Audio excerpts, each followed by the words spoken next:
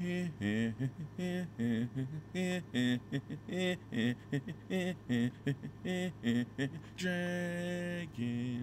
and there's the king, there's a girl. He got a dragon egg, and he's also an asshole. This council has, at great expense, bettered the city watch to your exacting standards. Enforce my laws, but understand, any further performances like last night's will be answered. Man, you ain't gonna do.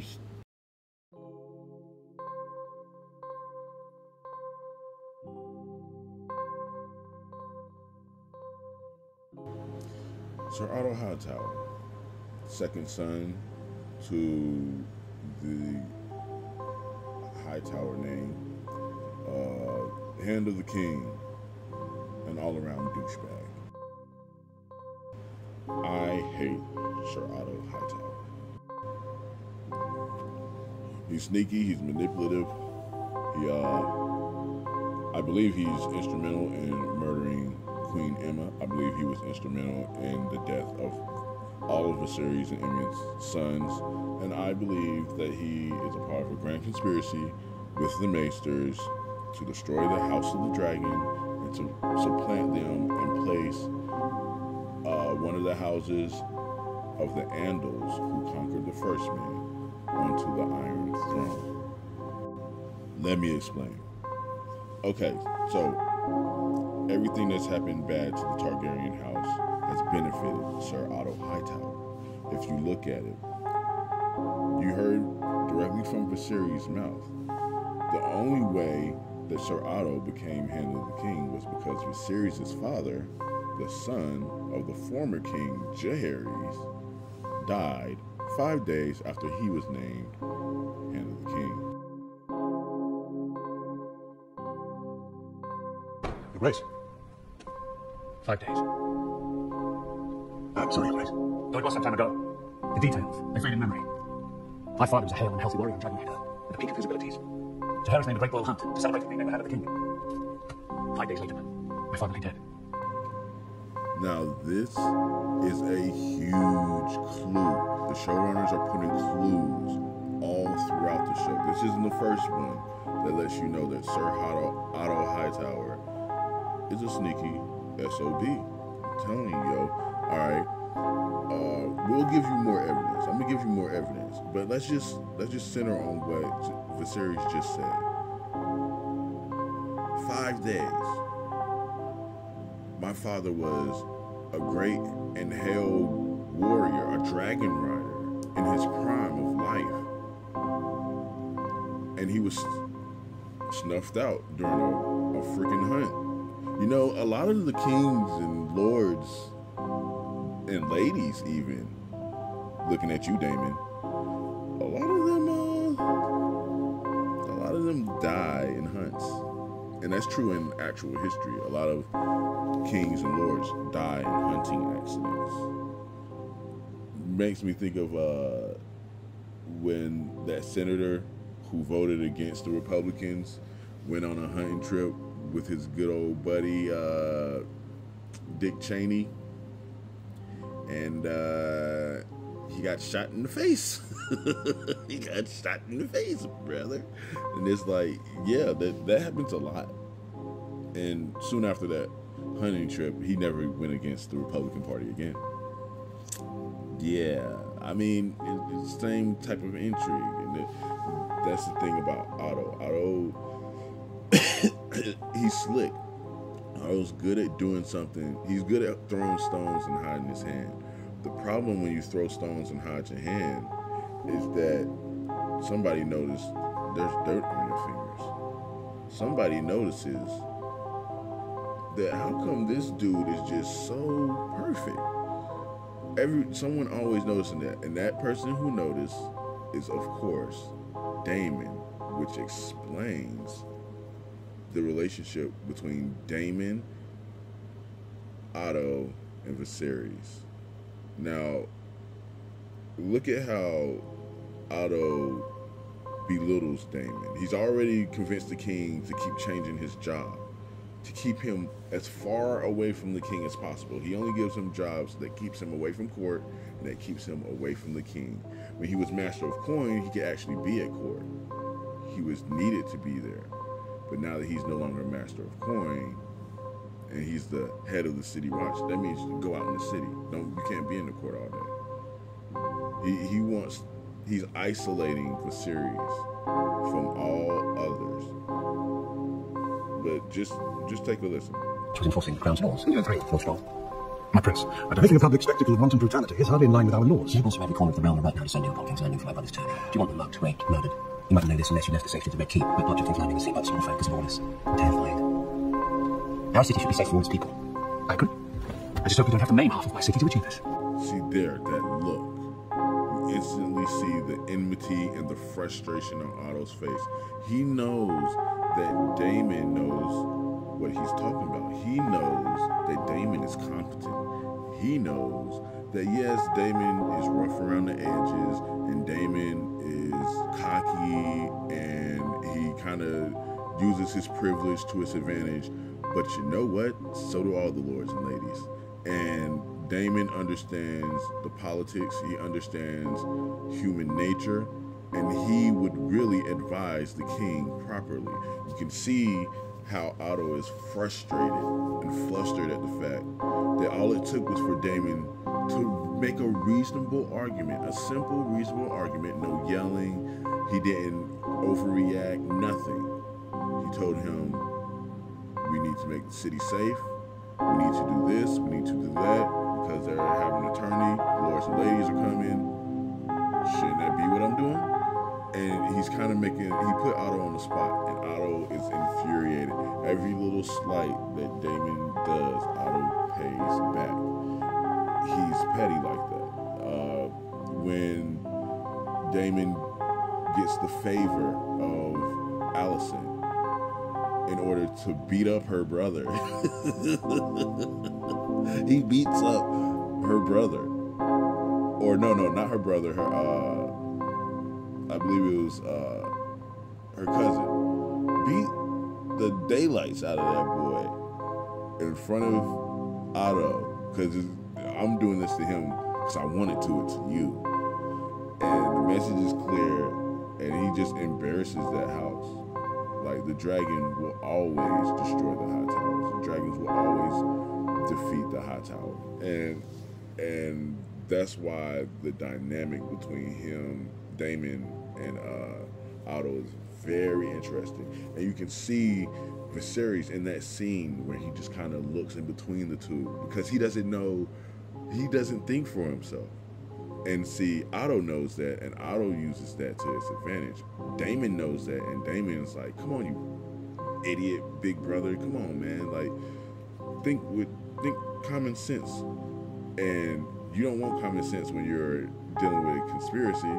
So Otto, again, figures out a way to get rid of Daemon by putting out the lie that he said a prince for the day. No one can confirm or deny that he said this. And again, the slight that Daemon makes against Otto in this scene is going to lead up to Otto concocting this insult for Viserys after Emma dies. See, he knew what he was doing. It's a double slap, actually, and Otto is really petty. So I'm going to show you the scene where Daemon makes his comment, and then I'm going to show you next to it the scene where he tells Viserys what Daemon supposedly said, and you tell me what he's doing. If only the prince would show the same devotion to his lady wife as he does his work, your grace. You've not been seen in the Vale or at Runestone for quite some time. I think my bronze bitch is happier for my absence. Lady Rhea is your wife, a good and honorable lady of the Vale. In the Vale, men are said to fuck sheep instead of women. I can assure you, the sheep are prettier. Dear me. Now here you see Otto trying another tactic to use against Daemon. Okay, the City Watch angle didn't work. Let's bring up his wife. Let's bring up his relationship with his wife. He's supposed to be in Runestone, in the Vale. you see, he didn't even marry. Okay, so Otto made him marry a lesser house of the Vale, and he's the heir apparent to the throne, and you're not gonna give him a high lady of a vast house. I mean, Runestone, of course, beautiful house, but why does he want him to be in the Vale? The Vale is in the Riverlands, isn't it? Far away from King's Landing, isn't it? Doesn't the Vale sit somewhere between Harrenhal and the Starks, the north? Like it's somewhere in the middle of the south and the north. So it's away from King's Landing. This is what Otto wants to do. He wants to keep Daemon away because, again, as you saw in the scene before, Daemon, once he speaks sense to Viserys, because Viserys is so placable and he's so malleable, you can just mold him into who you want him to be. And I mean, clearly Otto is feeling threatened by Daemon in this moment. So he brings up his wife. Well, you haven't even consummated your marriage. You're not even being a good husband to your wife. I wish he would show as much devotion to his wife as he does his work. And it's like, really? You gonna bring that up? And you see Daemon's face. You see how upset he got.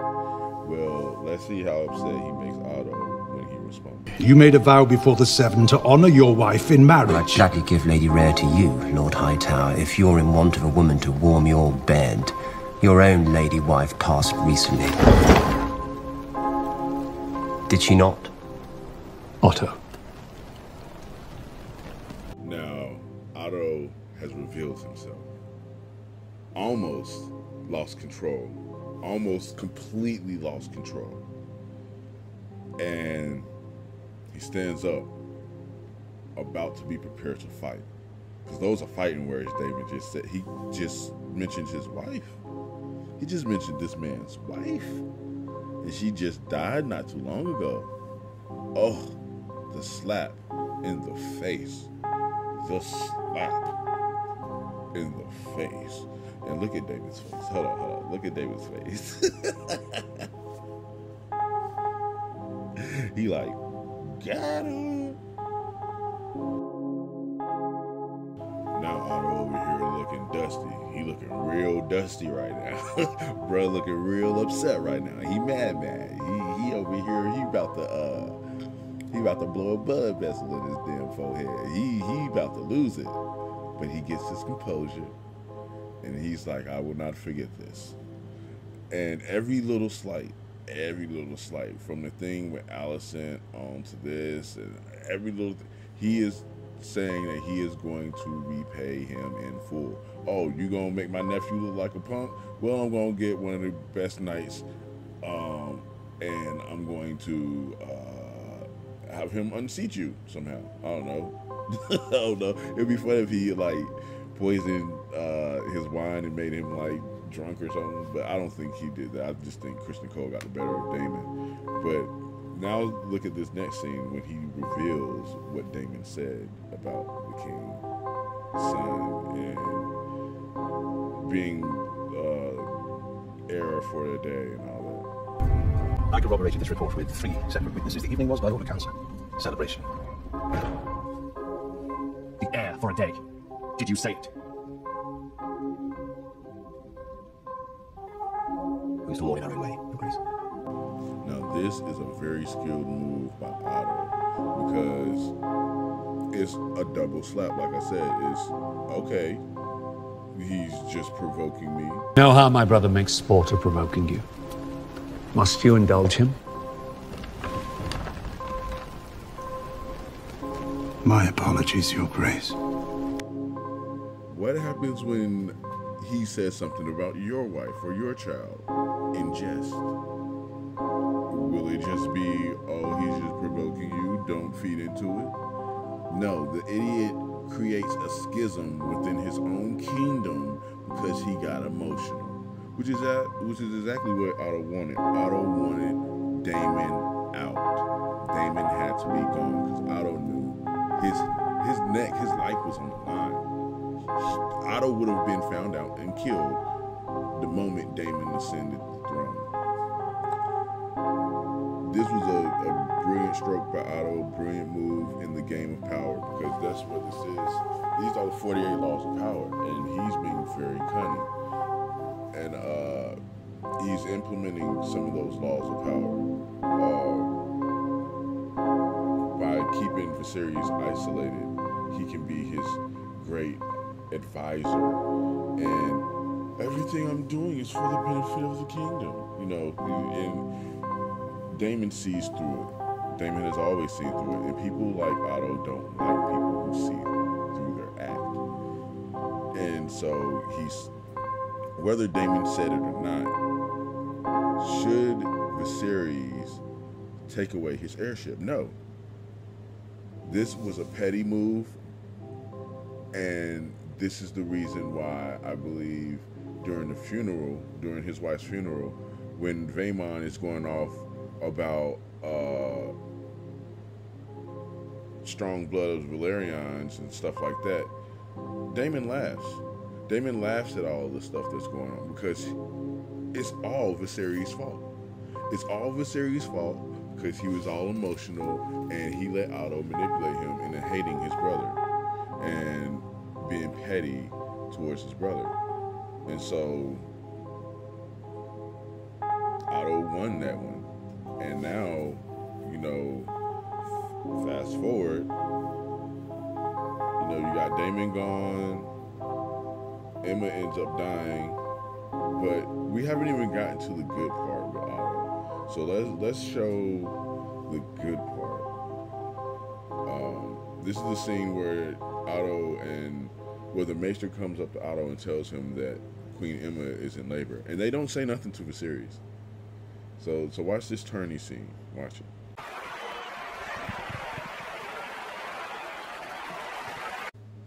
What was that? What was that? Why? What was that? Why did the? Okay.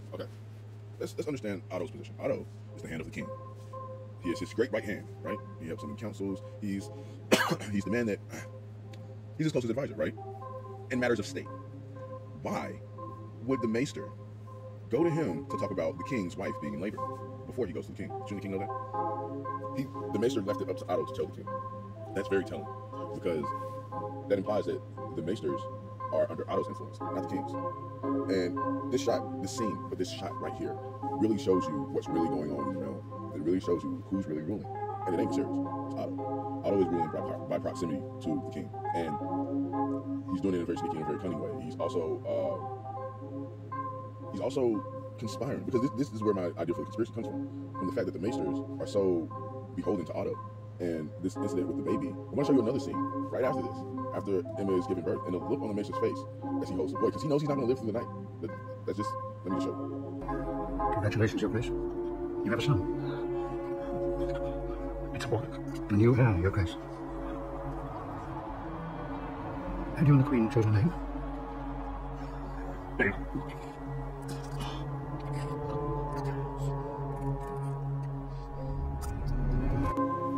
Did y'all see that? The look of concern on this Grand Maester's face.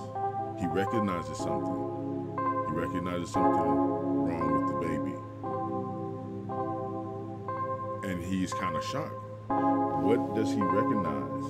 Is it that the baby's coughing? Why is the baby coughing? They've removed all the phlegm and all the mucus and the membrane from the baby's mouth. They removed they've gotten all that stuff out. They know what they're doing. Why do the Septas look down? Why are they looking down? As if they're ashamed of something.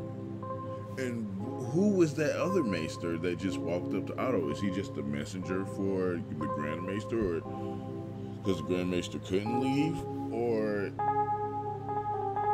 is there something else afoot here? I don't know. But I think, this is just me, this is just my theory, this is backed by no evidence at all but my twisted mind, but I think that that other maester did something put something in the medicine or the drink or something, gave her too much, somebody did something they were not supposed to do. And the look of horror on the midwives' faces is like, it tells the story of what they just did. They just butchered that woman, and the baby dies. The baby doesn't live through the night. Now, if you go along with my theory that Otto has been killing every male born to the king, I mean, every male that's born to the king dies. Now, when they have the council after,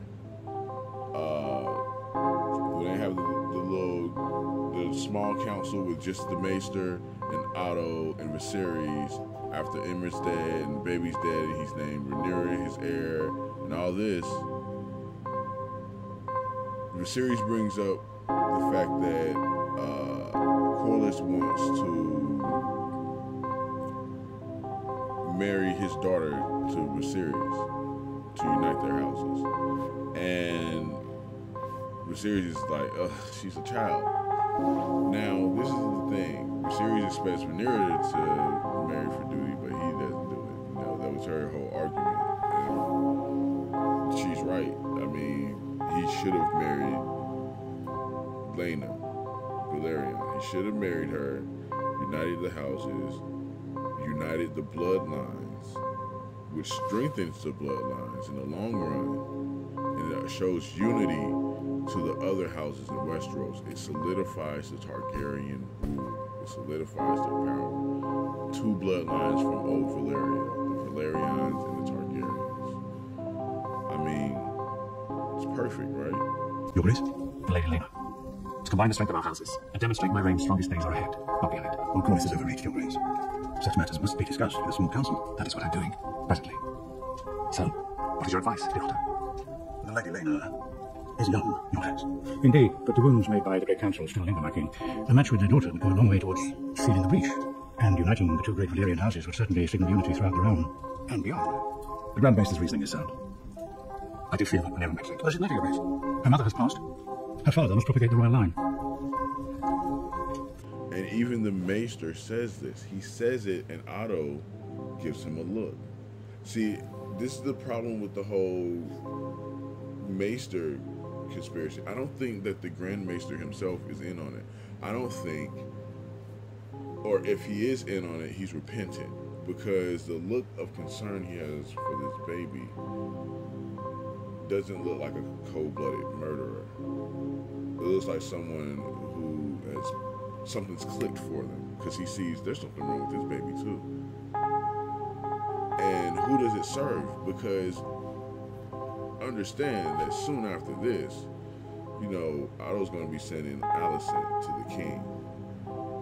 You think the Grand Maester isn't going to hear about that? You think there's not going to be whispers about Lady Alicent in the king's bedchambers at night?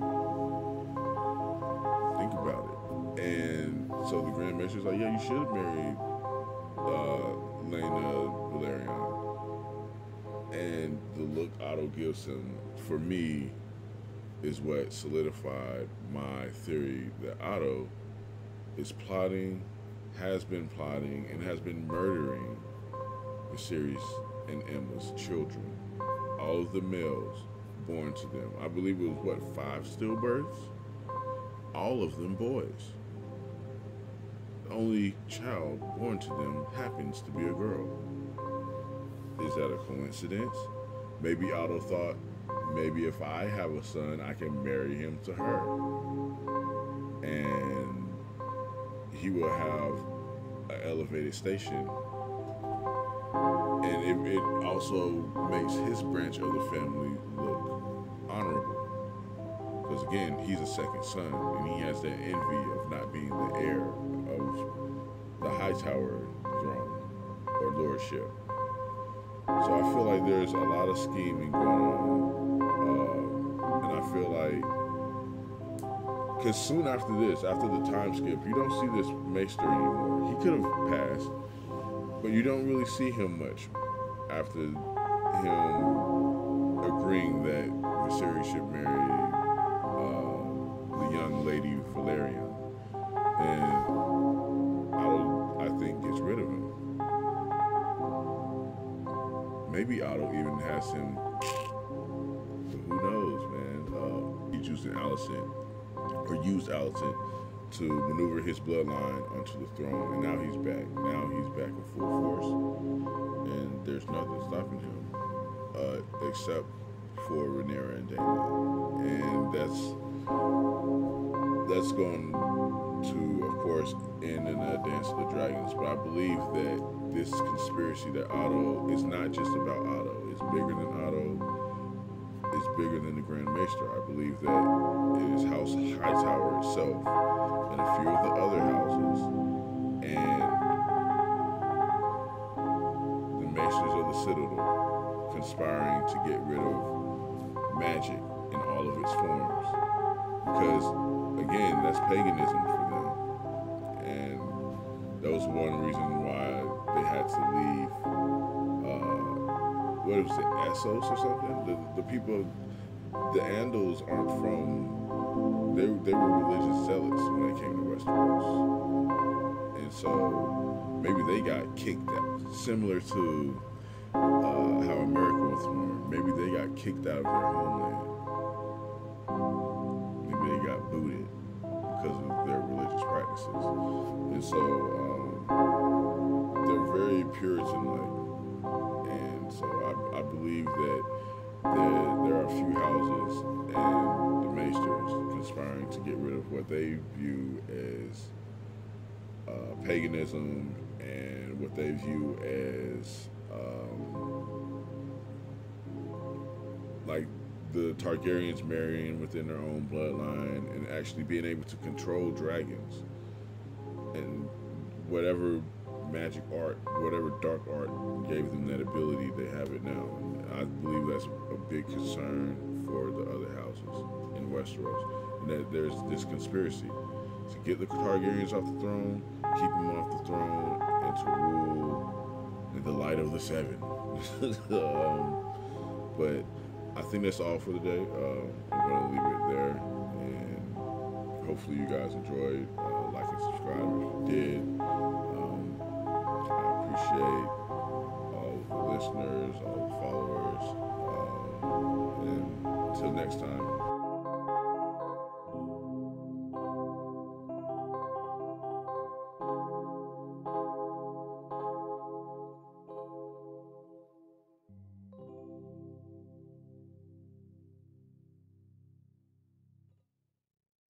This council has, at great expense, bettered the City Watch to your exacting standards. Enforce my laws, but understand, any further performances like last night's will be answered. Man, you ain't gonna do